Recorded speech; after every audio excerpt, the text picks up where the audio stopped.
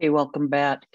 I just want to appreciate you here because this is a busy time of year for all of us. And I like doing this masterclass this time of year, super short videos, because I do think while everybody is winding the year down, we're also most of us thinking about the next year. And this is really intended to, help you get a head start on that. So I'm going to do a quick recap of the last two videos. So the first one was this, that these are just examples. Like if you have a narrative about your health that you're lazy rather than you're demoralized, you're going to approach your New Year's resolutions very differently. Same in the area of relationships. If you see your spouse is weak and your children is only trying to outsmart you, then you're not going to appreciate that they're testing things out and that maybe a request or complaint is coming from a place of vulnerability. And you'll respond very differently depending on the narrative that you put to the particular behavior. The same over here. If you see your team, customers, clients, this is all marketplace stuff, as everybody just wants something for nothing. And that's really different than if you go like, I'm a part of the human race and people want a meaningful way to earn money and to spend money. You'll respond very differently to requests and complaints. Then we moved into what we call the more map around here.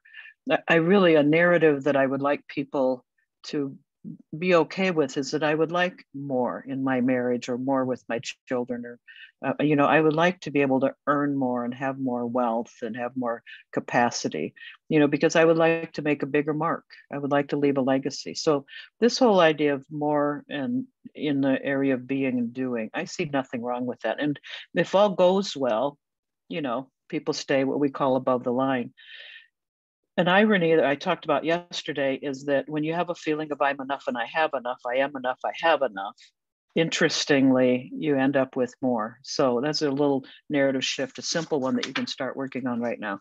So today, what are we doing? We're going to spend some time in this idea of below the line, because part of what happens up here is there's a feeling of unity and power. And if things don't go well and you end up below the line, there's a real feeling of powerlessness and a belief, really. There's often a belief of, like there's anger and aggression. It's okay to have some anger, but when it becomes a part of like, this is my identity, that's a whole other thing. Same over here. People get broken hearts, but if what goes on is, there's no grieving, just unresolved longing, then there's this sort of continual living below the line. And it's hard to get more of these when you're just continually living below the line. So I thought I would go over a couple of narrative shifts that you can make today. So one of them has to do with this idea of victim versus victimology. Victimology, I hate to say this, but most of us are the victims of something. So you probably don't have any choice in terms of your being a victim. Somebody is going to do something wrong that's going to hurt you. Sometimes they do it with intentionality. Sometimes it's a pattern that goes on for days or years. It's one thing to be the victim.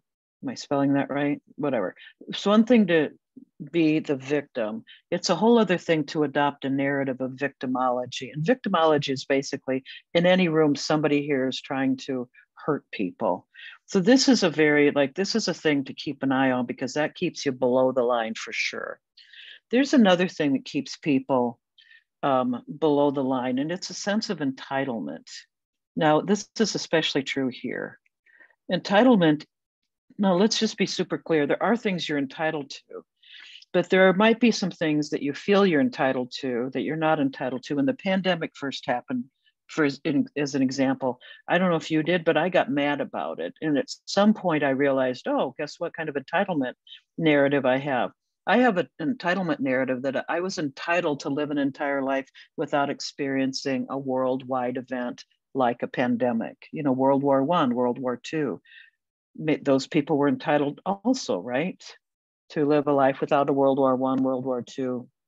Or are they? These until we create a world where we can cooperate around things like worldwide events, then we're going to have worldwide events happening. So are we entitled to a worldwide event free life, maybe not so much. So it helped me. My anger went right away when I went, ooh, I've got some entitlement around that.